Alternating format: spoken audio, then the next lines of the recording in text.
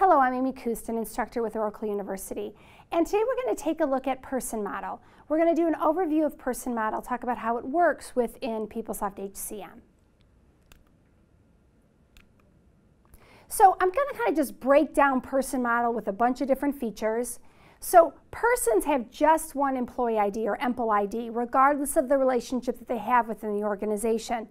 We redesigned how we put employees, contingent workers, and POIs into the system in Release 8.9. And we've continued to use this functionality since that time and make enhancements to it. So the idea is that maybe the person starts as a contingent worker. They have come to be a third-party consultant for your organization or a temporary worker for your organization.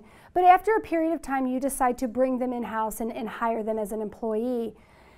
Many releases ago, they would have had different IDs. They would have had the ID as the contingent worker. They would have had a different ID as the employee. And development really looked at that and said, you know, from a record-keeping perspective, from a compliance perspective, that ID really shouldn't represent or be two different numbers because it's the same person. It's just that the relationship to the organization has changed.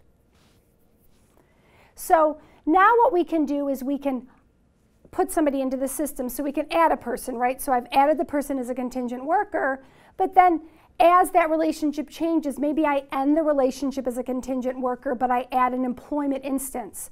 So they keep the same EMPL ID, but maybe they get EMPL Record 1, for example. Persons will also be able to be created without job information.